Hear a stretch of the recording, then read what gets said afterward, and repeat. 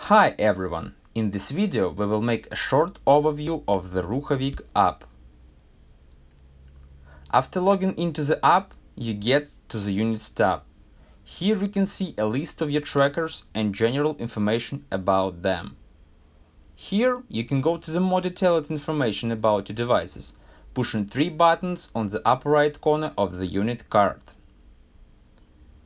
You can also add another tracker. Just push Create a Unit in the Units list. On the Trips, Timeline, and Dashboard tabs, you can get more information about your tracker. For example, on the Trips tab, you can see information about the tracker's movement. The Timeline will show additional events that happened to the device. The Dashboard will provide summary and comparative information, for example, about the mileage.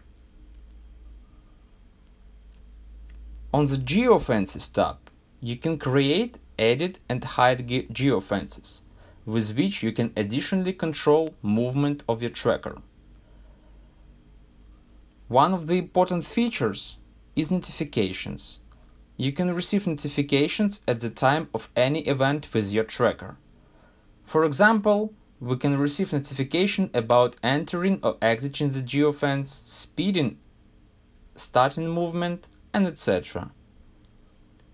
The application provides push notifications, notifications by email, notifications to Telegram app, and using webhooks.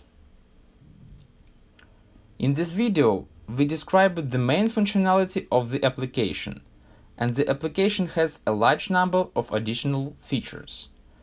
All information can be found on the links in the description for this video. Also, you can always contact us by mail specified in the description. Stay connected and have a nice day.